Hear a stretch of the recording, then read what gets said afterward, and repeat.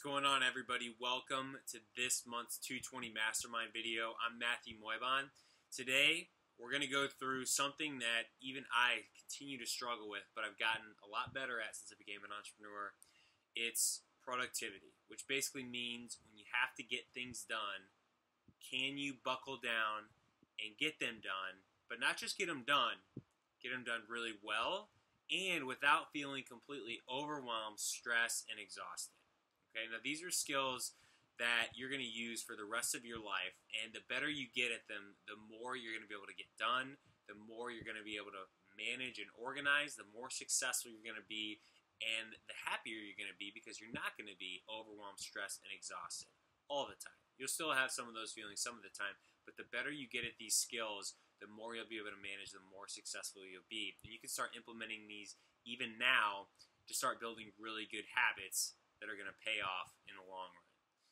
So what I want to do today, instead of getting into everything we can about time management and productivity, which could take a long time, we're going to focus on 5 keys that I, as an entrepreneur, have been able to use or still use when I really need to get things done. This is when I'm really busy, when I know I have something that's really important or that requires a lot of thinking and uninterrupted time of what we call deep work, where you can't just do this while you're watching TV or while you're listening to a brand new album from your favorite artist, right? These are 5 things that have completely changed the way I've been able to get work done. And we've seen these work for Joseph, we've seen these work for a lot of the young professionals and a lot of the students that we work with. So hopefully you can take at least a couple of these and implement them, if not all 5. So let's get into it. So number 1, and this is actually in your Kickstarter in the Live section, it's called the block calendar. And I discovered this actually after I left my corporate job and became an entrepreneur. And it is completely, if I could recommend any tool from this, it would probably be the block calendar. It has changed the way that I work and I'm able to get things done. And even though I'm busier and have more on my plate than I ever have, I am able to manage it successfully because of my block calendar. And what the block calendar is a regular view. So if you think about coming into your week, right? So it's Sunday. You're trying to figure out, okay, what does my week look like this week? A block calendar is basically laying out everything that you have to get done ahead of time and blocking off time for all of the activities, all of the events, all of the work time that you need to get your most important goals and non-negotiables done. So what do I mean by that? Non-negotiables would be things like school and class or work or practices or meetings for organizations that you're a part of. Things that no matter what, you're going to be having to go to. Those are your non-negotiables. Even things like sleep. You can't pretend that you don't have to sleep 7 or 8 hours a night to be at your most productive self. So you have all those things in there. And then once your non-negotiables and all of your events are in there, the things that maybe don't happen every week but that are happening this week, and this goes on every week, guys, but you have that in there, and then what that does is it allows you to see the pockets where you have time to get all of your most important things done, like your homework or your extra work that you have to get done for your job. Or if we're talking about things in your Kickstarter, like your most important goals, working on your passion, developing your passion project, getting better, making time to practice, learn, connect with people, connect with mentors, develop better relationships, improve your network, all the things that really matter to you. What you need to be able to do is not pretend that you're going to fit it in when you don't have time. You need to make time for it. And what the block calendar does is it actually allows you to do that on a consistent basis so that you know, for example, if you have a break in the middle of the day for 2 hours on every single day or even a couple days a week or 1 day a week, you can say, okay, I'm going to block off that time for nothing else other than X, other than this project or this assignment, or other than this thing that I have to get done for work, or this scholarship application that I have to fill out. And what that does is it allows you to manage a lot because during that time, you really value working on that one thing that's super important, as opposed to getting distracted by all these other things or trying to fit in too many things in that period and not ending up getting anything done or anything meaningful done.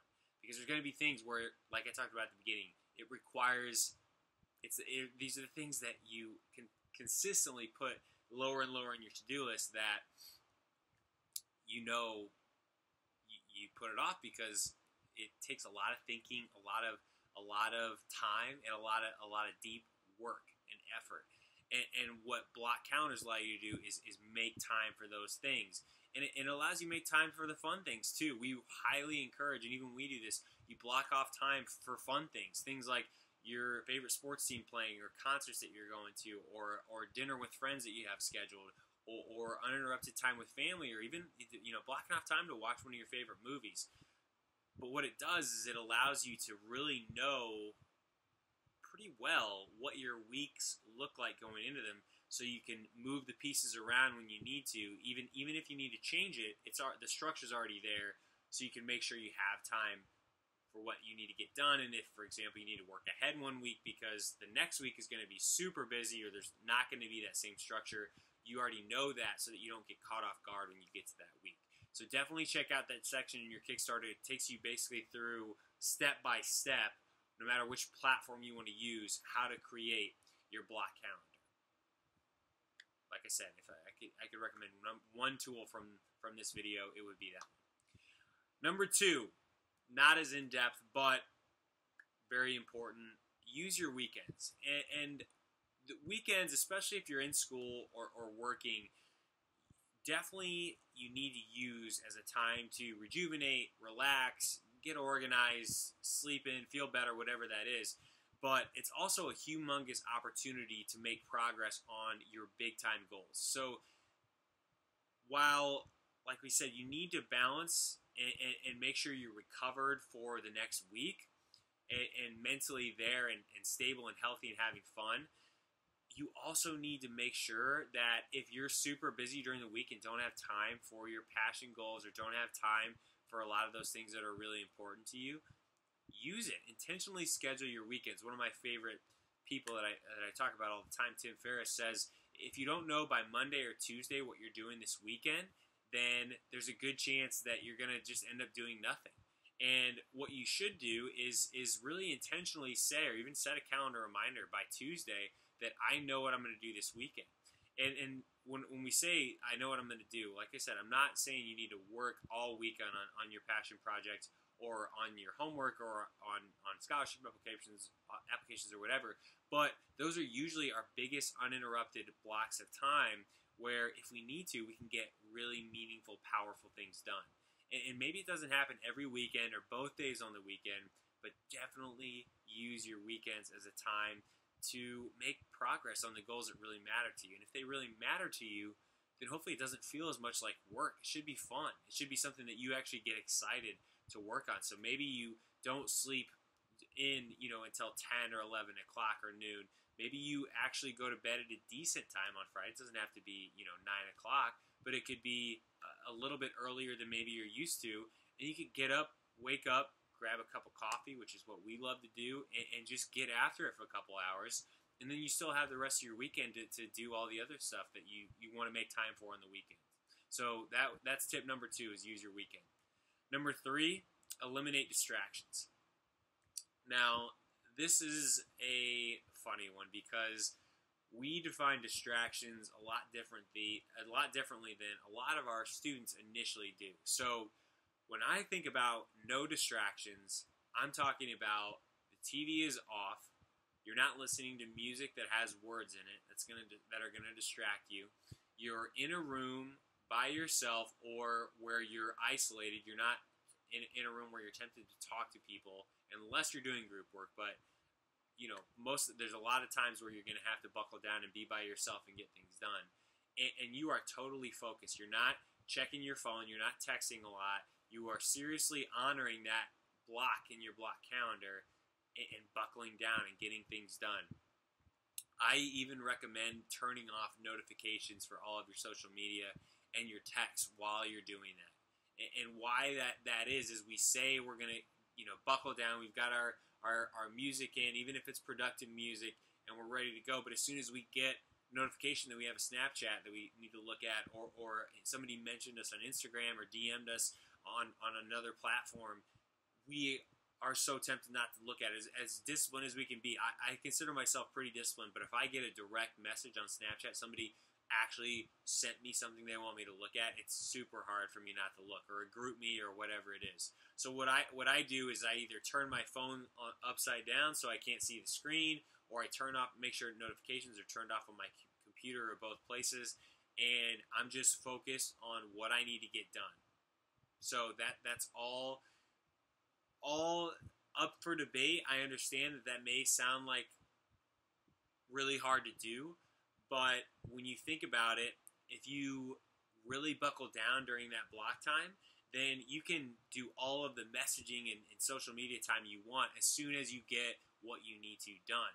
But if you're intermittently doing it in between, you lose focus, your thoughts get interrupted, and it's really hard to get back in once even, especially if you're trying to get back in multiple times with different texts and Instagram and Snapchat and all of the different email and social media, and all of that stuff should really be put aside while you're doing that deep, meaningful, productive, passionate work.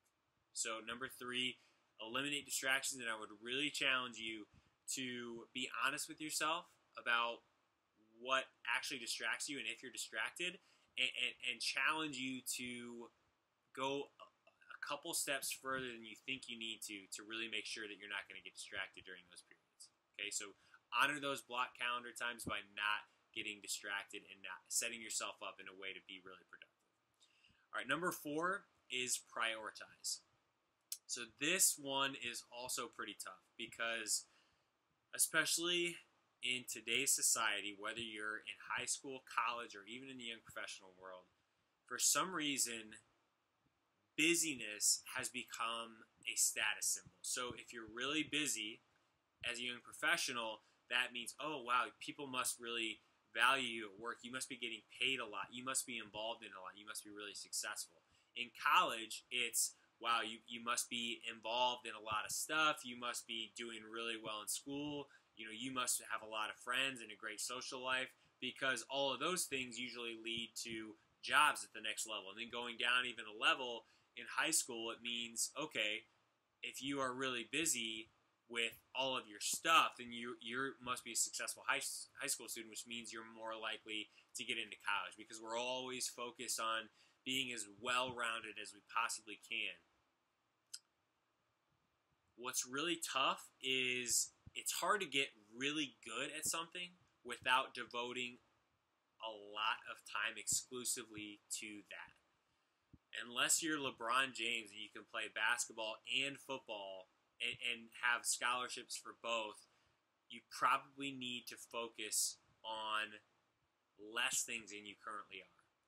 Students and people today are making themselves busier than they ever have before because of the things we talked about, because of what they think it takes to get to the next level. But what that actually does is make you a generalist. You're good at, or maybe you're pretty good at a lot of things, but there's nothing that you're super good at, or the best in your state at, or the best in the country at. And you don't even have to be those things, but devoting specifically time to really hone your craft and get better so that you're focused on one thing and really moving the needle, as opposed to being involved in all these things spread really thin and not moving the needle that much. It really wears down on you. You get burned out. You feel like you can't think, you can't focus, you can't concentrate, you don't sleep well, you don't produce to the level that you're normally used to, so you have to stay up longer, and it's just a vicious cycle where I would really challenge you to not just prioritize like Netflix versus your homework, or a party over something else that's meaningful to you, like a passion project. I'm even talking about eliminating commitments that you're committed to. So maybe you don't need to be a part of this board for moving forward. This group in school that you're involved in because it looks good, but it's not something you're necessarily really passionate about, or as passionate about as some of your other stuff. And what that does is it allows you to free up time to get better at that other stuff, focus on your health, being really productive, and getting good at those things that ultimately are really going to matter to you. And you're going to be able to produce better results that, despite popular belief, actually make you more attractive to that college or more attractive to that employer or to that next job. So really focus on saying, am I doing this because I really care about it and I'm passionate about it and I want to get better at it? Or am I just in it because I want it to look good on my resume or my college application or for my next employer? Okay, so I'd really challenge you to take your prioritizing to the next level. That's really helped me. And number 5, set a compelling goal. So that's what the Kickstarter is all about. That's what we're all about. We have to do this for ourselves personally. I do this all the time for 220, for the things I'm responsible for. And the reason you have to set a compelling goal is because if your day-to-day, these blocks, these tasks that you have to do, don't fit into some larger goal that's really compelling, that really matters to you, that aligns with your passions, your values, then it's always going to be hard to get motivated and sit down and do the hard work that needs to be done to get that extra practice in, or that extra reading in, or that extra development in, or that make that extra connection and reach out and step out of your comfort zone. All that stuff sounds good, but if it doesn't connect to some compelling future goal that you have that really matters to you, it's going to continue to be more and more challenging. So what you need to do is be able to line that up with a compelling goal, a compelling vision, a compelling future for you that gets you really excited. And that's what the Kickstarter, that's what all of our 220 programs are all about. It's great to have these specific productivity skills. Don't get me wrong. They are game changer. But if it doesn't fit into some greater context of why you want to be more productive, it's always going to be a really tough challenge to sit down and get the meaningful things done. So make sure, if you haven't already, fill out that Kickstarter and continue to revisit it. Continue to ask yourself, why do I want this stuff? Does this really matter to me long term? And don't be afraid to ask why multiple times, to really dig in to the meaning behind a lot of your goals or your compelling vision. And make sure that your 12-week goals line up. Make sure they challenge you enough, but also make sure that you know, with the right productivity, the right commitment, the right team around you, you can achieve these goals so that you get excited to do them.